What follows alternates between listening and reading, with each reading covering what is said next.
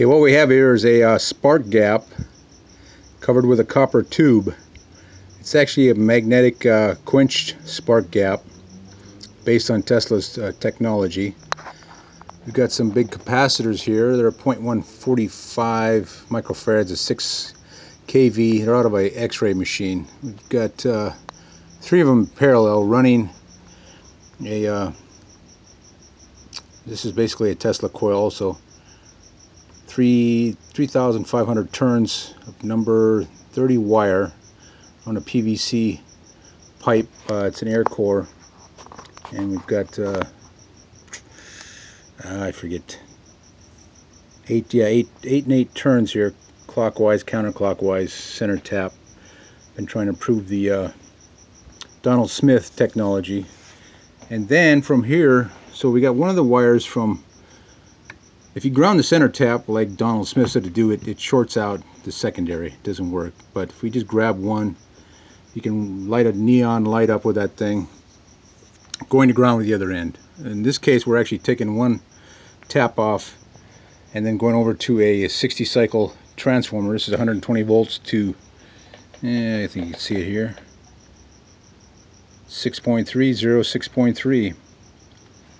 Okay, so what happens, you center tap this center tap here, you can go to ground and it will light up with just one wire coming from the secondary over here. If you ground the other side to ground, then you're going to get full power out of light over here. So we got about 6.3 volt light over here, and we're going to unhook. This is going to ground. This capacitor doesn't do much. If you too big of a capacitor, it won't work. So we're going to take that capacitor off, show you that it works without the capacitor. So what we have is one wire going into this transformer here. This is for the LED or the neon. We don't need that. So this goes right here, and the other one, ground, goes to ground. And actually, this is to a ground rod here. Goes out the door to a ground rod into the garden. So we're going to fire this.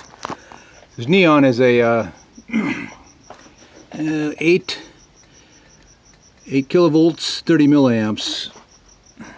It's a JA8000D. Okay, let me turn it on here, and you're going to see the light is going to light up. One wire. If we take the ground off here, it's going to die out. So we got one ground over here, or we can put the ground over here, and it's even brighter.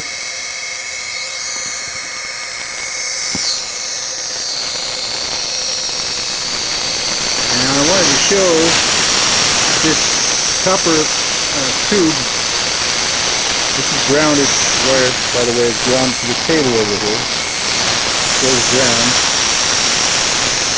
With energy coming off of this thing here. In fact, we'll unhook this wire just so you know it's not. So I'm grounded to my hand here. Lights it up. We got energy coming out of the spark inside here. So there you have it.